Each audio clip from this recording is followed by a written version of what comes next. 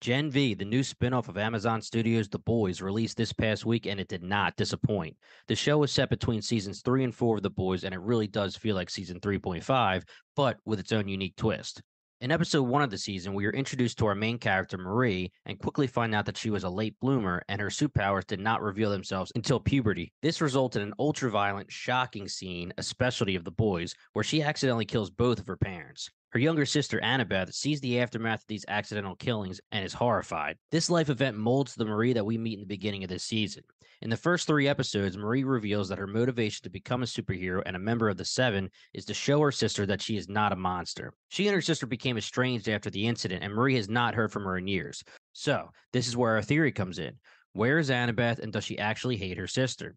We know that Marie believes Annabeth was adopted, but doesn't know where she currently lives. The only information, and I'm putting information in quotes, that we really receive in the first 3 episodes is when the interviewer Haley Miller tries to shake Marie right before the interview by telling her that they made contact with her sister via email and that her sister wants nothing to do with her. A few scenes later, Dean Shetty tells Marie that Haley Miller lied to her on purpose to rattle her and that she did not actually make contact with Annabeth. So who is telling the truth? Our opinion is that Haley Miller definitely lied to rattle Marie and that Dean Shetty is telling the truth, but not the whole truth. Our theory is that Annabeth was also given Compound V as a baby, was also a late bloomer, and is currently trapped in the woods by Vought/Godolkin. Now, Bingetown TV doesn't just throw theories out there without giving you guys a theory breakdown, so let's do it. Let's first break down the beginning of this theory that Annabeth was also given Compound V by her parents and was also a late bloomer. Admittedly, there is no concrete evidence for this in the first 3 episodes, but we can make some educated guesses based on some details in The Boys and Gen V. A lot of the parents that we were introduced to in the Boys universe were exposed as ridiculously selfish when it was revealed that Supes were not born with their powers, but created by Vought by injecting them with Compound V as infants, without the child's permission, of course. The parents are paid by Vought to inject their child, and giving their permission results in Vought acquiring the rights to these children and their powers. Some examples of the parents that we've met in the 2 shows are Starlight's mother, Emma's mother, and Andre's father. What do all these parents seem to have in common? They are all very overbearing, selfish, and use their children. We are sure that there are some loving parents of Supes in the Boys universe. For example, Starlight's mother does show that she loves her, a positive among her many negatives. But if we are going to generalize based on the information we have been given, we don't think it's a huge stretch to assume that Marie and Annabeth's parents may have had these personality traits as well. We even get a scene where Marie is talking with Jordan Lee and Kate, and she is told that her parents forced Compound V on her and did not deserve her sympathy, basically adding 2 more sets of parents to the not so great list. If we make this assumption about her parents, it may also be safe to assume that they were willing to inject both of their children with Compound V, especially if they didn't think Marie was going to show any powers. Annabeth is a few years younger than Marie, so when Marie didn't show any indication that the injection worked, they may have decided to try again. This late bloomer aspect of Marie's powers don't seem to be very common in the Boys universe at this time. Now, a question you may be asking right now as you watch this video is why Annabeth didn't show any powers as a child, and why was she so surprised by her sister's powers if she was herself a Supe? Well, our answer to the latter question is that there's no way for anyone to know what type of power the person will have once they are injected, and of course, Annabeth would be horrified at the sight of her parents lying dead in pools of their own blood, Supe or not. Another aspect of this theory is the fact that Marie and Annabeth are sisters. There could be a genetic aspect of Compound V, and if Marie was a late bloomer, Annabeth could have been too. Marie would have been sent to the orphanage and would have never found out if Annabeth reached puberty and revealed her powers.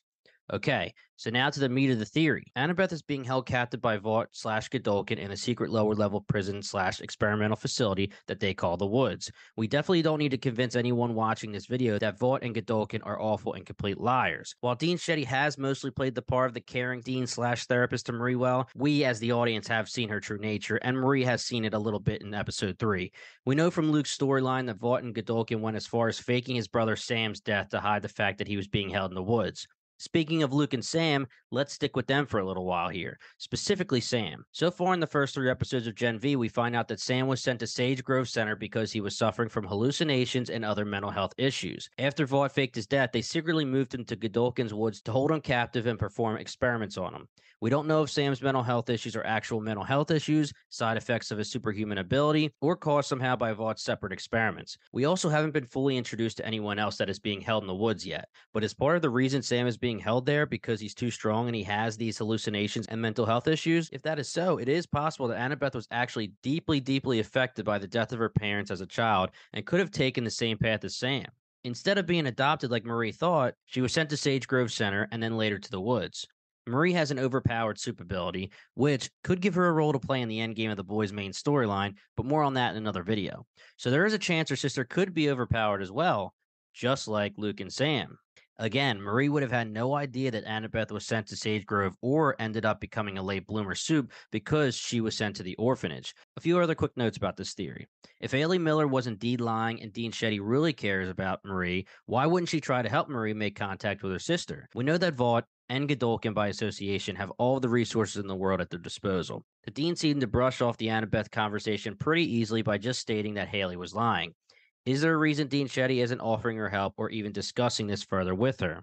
Marie hasn't heard from Annabeth in years. Is it actually because Annabeth wants nothing to do with her, or is it because she's being held captive and has no way to contact her? Finding out that her sister is being held in the woods and that she has to rescue her makes sense for the main character storyline for season one. Now, this wouldn't be a true theory breakdown without the counter arguments, so let's quickly go through them. The easiest counter argument is that we are thinking too deeply into this and that Annabeth truly is a person with no superhuman abilities, blames her sister for her parents' horrific death, and does not want to speak to her at all. This is a perfectly plausible motivation for Marie throughout season one. Become a superhero and show Annabeth she isn't a monster. Something that we also noted through episodes 1 through 3 is that Marie always seemed to be surprised when someone from Godolkin's staff knew her actual backstory. This could be a plus for our theory because it could indicate that she's very overpowered, they have her sister in the woods, and they have been secretly keeping tabs on her for a while. Or it could easily be that they keep tabs on all of their soups. She was a nobody to them until she became social media famous for saving the person's life at the nightclub. And then once she became famous, they used their resources to learn more about her. So, what do you guys think? Is Annabeth a normal person who blames her sister for her parents' death? Or was she a child who was deeply affected by her parents' death, late bloomed into a soup, and then taken into the woods by Vought? Let us know in the comments.